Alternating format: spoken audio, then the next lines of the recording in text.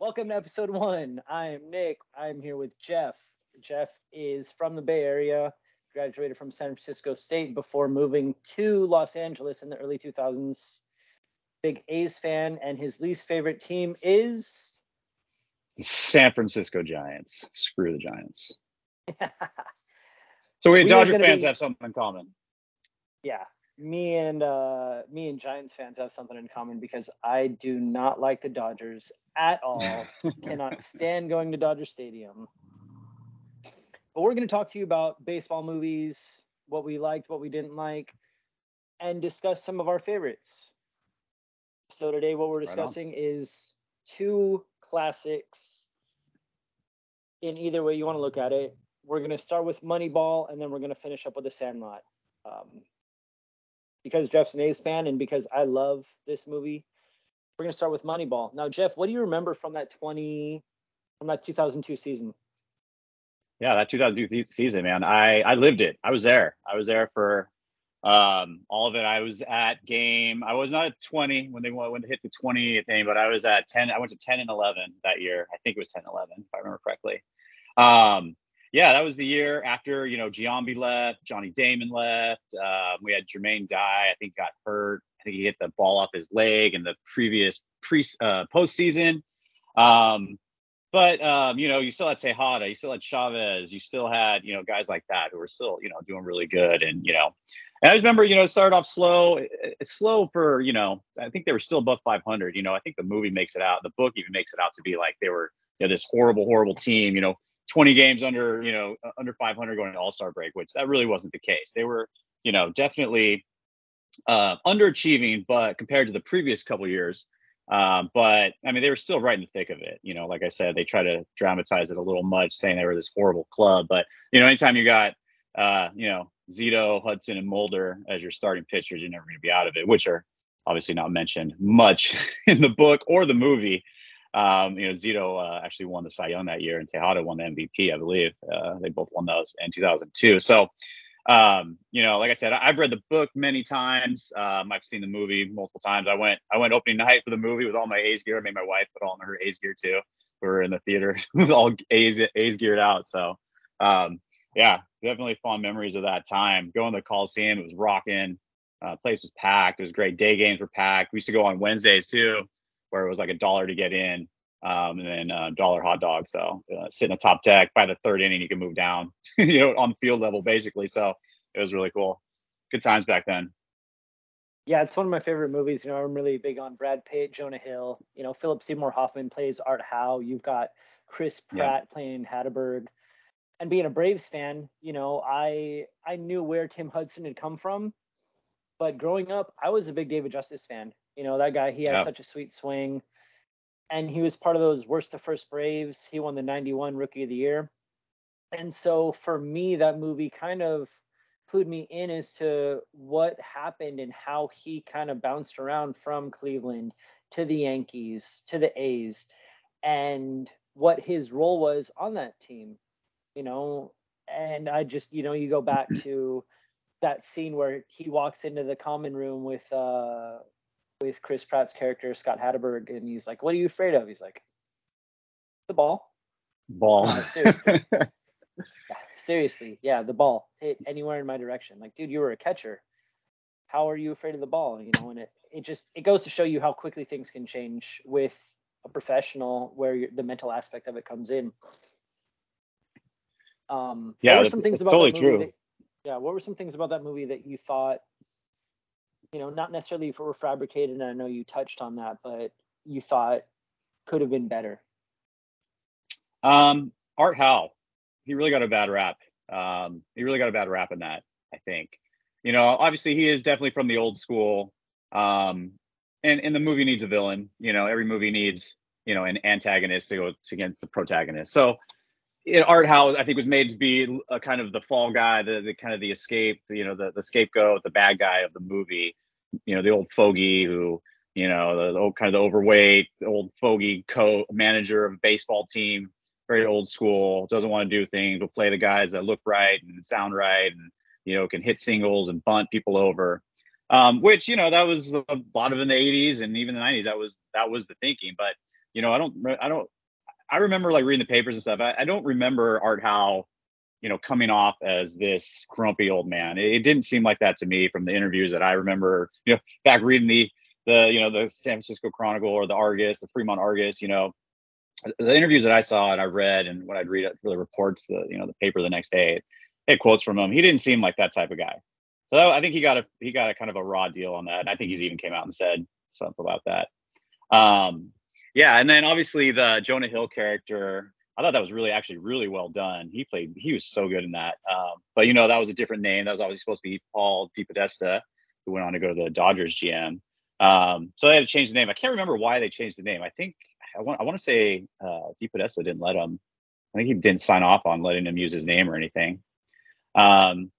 Which is kind of interesting because he's in the book, so I don't know why you wouldn't want that. But I thought that was kind of interesting. But yeah, when you talk about like the David Justice, he was a little bit in the book. I really don't even remember him being mentioned. Like that scene and the Hatterberg stuff wasn't that part wasn't really in the book, if I remember correctly. I mean, Hatterberg is definitely very prominent in the book, but not so much his like defensive prowess. It was more about his offensive skills. They really talked about, we want to do. We don't care if he hits a home run. He's going to hit singles and doubles. And I think there's in the book, it said something to the effect of like, I think Billy Bean said something, I'm paraphrasing, but something, if I could get, 9 Scott Hatterbergs in the lineup, I'm going to beat you every day. If I just put 9, clone them and just run them up there all day, every game, I'm going to beat you, 9 times out of 10. Because the dude just was on base all the time and hitting line drives all over the field. And then obviously hit the home run and went to get the 20th game. But yeah, and then, as I mentioned earlier, the book nor the movie really mentioned the pitchers at all. I mean, it's very hard to overlook. And that is definitely one flaw. And, that was the core of the A's teams. It was the pitching. I mean, I even have a book.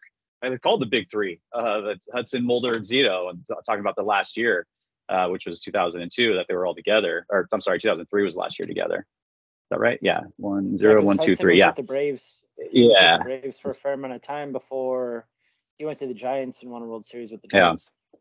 That's right, because 2003 was the last year, because 2004 they didn't make the playoffs. So 2003 was the last year. I think 2000, yeah, something like that.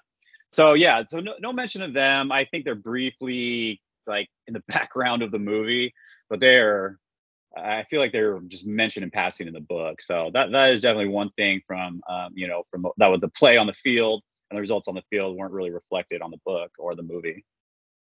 And that was something that I would have liked to see a little bit more of, because how good Barry Zito was for such an extended period of time, how good Mark Mulder was, and how consistent Tim Hudson was, and we'll talk about that clip that we saw him in Trouble with the Curve in another episode. But, you do look at those things and, chicks dig the long ball, but pitching wins you games. You can't talk about that Braves game the other night where it's 16-13. Like, what the heck happened? How do you give up so many runs and who's going to win? And I told somebody, I was like, oh yeah, the Cardinals won by a field goal over the Falcons. What happened? So, yeah. And then when you're looking at, going back to Scott Hatterberg, he had 138 hits in 136 games with an OPS of 807 that year. David Justice had an OPS of 785 and he played 118 games. So they did want guys to get on base. And I've seen that movie a couple times.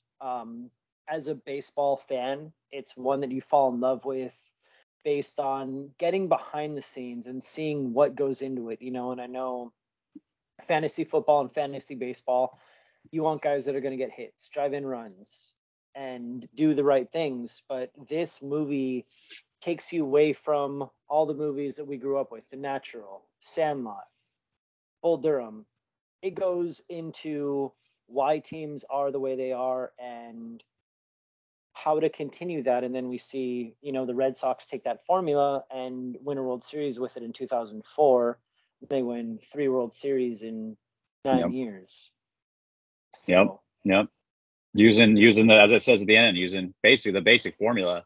And I don't know if this is true. I don't remember where I heard this before, but at the end of the movie, Billy Bean basically gets the job offer for the Red Sox. And from what I don't know if I've ever verified it, but I feel like I heard it somewhere maybe on a talk show back then, or maybe somebody said, I don't know, but I heard there's an urban legend that Billy Beane he already had a trade set up. Manny Ramirez was going to come to the A's. He was going to trade Manny Ramirez away as the Red Sox GM to the A's for, I don't remember who it was for, but the A's were going to get Manny Ramirez, and the Red Sox were going to get a bunch of like Scott Hatteberg types. He was going to like go away from the power and go with, get, like, I don't know, let's say it's Hatteberg or something like that. But yeah, it was definitely, he said he already had it in place. He had to like work with the guy who was going to take over. I can't remember his name, but yeah, that's an old urban legend that Billy Beane was ready to trade Manny Ramirez, which that might change the course of history right there. I mean, maybe the Red Sox don't even win, without Manny. That would have been wild if that would have actually happened. Then a couple of years later, you get Manny in LA, and it's just Manny mania here. Oh, Manny would. I went to one of those games. I remember being at one of those games as well, and it was a lot of fun. I forget I feel like they were playing the Phillies, and a friend of mine asked me if I wanted to go, and I was like, oh, this is crazy. It was kind of like Hideo Nomo. You're going back to the mid 90s where everybody's just, cuckoo for Cocoa Puffs about this guy. And he doesn't really do much. They lose to the Cubs in the first round of the playoffs, but, good for them to brought the get excitement their fans behind something. Yeah. All right. We are moving on to one of the timeless baseball movies, The Sandlot. The Sandlot. Growing up, this movie probably came out, I was probably 8 or 9. And when you look at it, what year did it come out? What year is it? 92? No, 90. What year did it come out? 93? That's a good question. We have to look that up. It was early. I thought I printed that out. Let's see. 93. Wow. Yeah. So I was 14 then. I was probably like 14. So this movie comes out in 93. I was very much into baseball at that time. You were 14. You were going into high school. What do you remember about this movie when it came out? Oh, it reminded me of Little League, playing Little League, just a few years earlier than that, with my buddies. And it really, the good thing about Sandlot is that, it could be about anything. It could be about any sport. We didn't necessarily, when we were kids, I don't know about you, but we played more football, I would say. We would go out to the street because it's a ball. We got the whole street, cars would come every once in a while, and we do the whole, the Wayne's World thing, game on, game off. But we did more, but it applies. It's the same thing. It's getting together with your buddies, running around in the summer, playing sports, going to pool. We used to go to the pool just like that, the one with Wendy Peppercorn. There was even a Wendy Peppercorn girl there that was like that we were all just like, oh god, she's the hottest girl I've ever seen in our entire lives. Like, we would go to the public pool. That was I think that took place in like the 60s, I think. Growing up in the the 80s and early 90s like that, it was almost the same. We rode our bikes everywhere. We went and played sports. We went to the park and we played basketball. We played, or sometimes we played baseball. We bring a wiffle ball and stuff. Or like I said, it was mostly football that we bring around. But I just remember that time. It really brought you back as a kid, and you could really relate to it. As you saw it at your age of 8, 9, and me looking back and just a few years previous, it really brought the nostalgia back. Yeah, it was really great. I love that. What about you? What were your thought? Because that was probably right in your sweet spot. They were probably just a few years older than you. You were probably right in that Little League era, right? I remember playing a lot of baseball when I was a kid. One of my friends, he was really into baseball as well, and so we would play all the time. He had tryouts with the Giants, he had tryouts with the Padres, but we would always play baseball. It was baseball, football, and basketball for us, Yeah. And I remember it was, for football, it was light pole to light pole. For baseball, yeah, we used his front yard and we had somebody's fence as a home run. And if you hit it over the fence, great. And I remember crashing into the fence one time trying to catch a fly ball. But, the whole Babe Ruth scene where it's like, oh, you mean that wimpy deer? No, as a kid, you grow up. And if you're a baseball fan, I have an uncle who he would tell me stories about Babe Ruth and Lou Gehrig and all the greats, because his uncle was an umpire back in New York back in the 30s and 40s. And so I got to hear a lot of those stories from him and my grandfather, because when my family came here from New York, that's what it was about. It wasn't about anything else. There was no No, okay, cool. We're gonna tell you about this. Like, no, I was like Ray Kinsella. I grew up to stories of Babe Ruth and Shoeless. I wish I grew up to stories of Shoeless Joe, but nobody was alive back then. Babe Ruth, Lou Gehrig, Ted Williams, Mickey Mantle, Joe DiMaggio, just all those legends. And for me, this movie, it is timeless. It's one of those movies where Yeah. my kids watch it now, like, wow, how old are these kids? Oh yeah. Yep. They're our age. Yeah. They're my age. Yeah. I think the one thing that I didn't like in this movie was, it's a cinematic thing, but you've got the kids where they're hitting the ball, they're hitting the ball and it's a home run, but you could tell that they're hitting it to right field, or you could tell they're just getting a piece of it. And it's like, cool. If there's one thing that I don't like about this movie, it's that. That's it. It's not like you're going to do retake after retake. Okay, cool. I need you to square this ball up. How hard is that? You're trying to hit a round bat and a round ball. No. So that, to me, that's really it. The soundtrack on this movie is amazing. And you know what I just thought of? The one thing that every time I hear Tequila, the one thing that I think of is that scene where they all try to, and they all throw up on the tumbler. And so for me, if it's two things that I don't like about that movie, it's the memory of going on a roller coaster ride like that and losing Chow, and the cinematic differences that, you're asking kids to hit a baseball. So what about you? Yeah, that's true, because they should be right there, right? They should be right. I mean, like you said, it's just square this up, and it's the frame is right. They're standing right there. It's not like they're pitching from 90 feet away. Yeah, let's get this squared up. Yeah, I know exactly what you're talking about. The montage scene where they're like destroying that one team, right? The ball's all flying all over the place. Yeah, you can never. Nobody's pulling it. You play ball like a girl. Yeah. Plus, that Sandlot was huge. Like, to hit that ball over the fence. I mean, good Lord. I don't even know if I can do that now. That was a big. That always bothered me. Like, we always thought, like, that's far. There's some guys that we've played against that can hit the ball that far, but we're talking late 30s, early 40s now. Yeah. Yeah. Where do these movies rank in your top 10? If you had to slot them in among all the movies that we're going to talk about, where would the Moneyball and The Sandlot rank? Man, let's see. I mean, Major League is my number one. That movie I've probably seen that one like of top 5 movies of all time. I remember watching that when I was a kid. I'm sure we'll talk about that another time, which is probably inappropriate when my mom let me watch it when I was a kid. But anyway, Sandlot probably ranks higher just because I've seen it so many times. I saw it when I was a kid. I watched it with, like you said, I've watched it with my kids too, and they love it. Did you know there's multiple? There's like Sandlot 2 and 3, I think, too. Did you know that? We've even seen those. It is rough. They're all on Disney Plus. Yeah. It's rough. They're rough. It's kind of like Major League 3. I watched it just for the, just because Jefferson Darcy is in it. But, that's really it. There's nothing. Don't they go back in time, or is it a body swap or something like that in number 3 of Sandlot? Doesn't it go back in time? Isn't it Luke Perry?